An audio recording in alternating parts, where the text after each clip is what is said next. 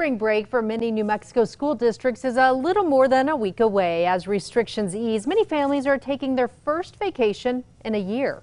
News 13's Courtney Allen joins us live from home with more. Courtney? Jess, with COVID numbers improving and vaccines becoming more widely available, families say they're getting comfortable with traveling again, even if it is just in-state.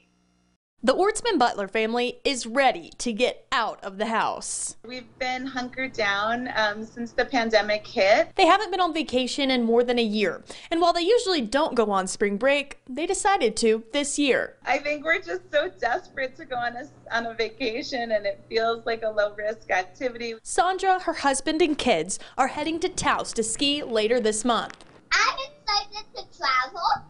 I'm excited to watch TV in the car. Ski New Mexico says it's likely more families will spend their break in-state this year. I have a feeling that we're going to see more New Mexico people at our ski areas over spring break. Executive Director George Brooks says they've seen a recent uptick in ticket sales and about 2/3 of their normal spring break crowds. That's well within our numbers. I mean, we have limits obviously placed on us by the state, but those are still within the limits of what we would be able to have and make it very COVID safe. The New Mexico Tourism Department says hotel occupancy is tracking slightly higher than this time last year.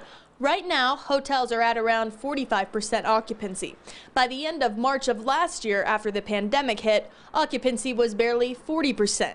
The average in March 2019 was 72%. Spring break's an opportunity to kind of get out there and support local restaurants, support, shops. That's a great thing and a great way for New Mexicans to kind of give back to the business community because, hospitality and tourism businesses have made a lot of sacrifices. Are you guys excited to stay in a hotel?